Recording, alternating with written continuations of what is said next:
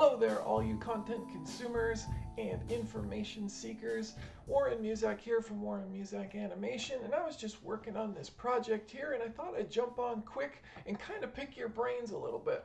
So this animation that I'm currently working on is another one of these family stories that was passed down to me when I was just a little kid, was when I heard it. And my question is here, when you guys are working on stories that are based in reality, do you try to stick to the original factual? Everything's actual factual. That's what I'm trying to say. I'm trying to say, do you stick to the facts?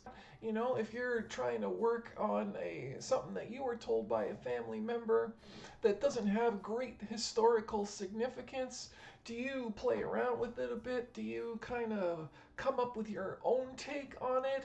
Or if you're relying on your memory and it's not quite clear, do you just run with it? Or do you start digging in a little deeper and asking questions to try to get the facts right?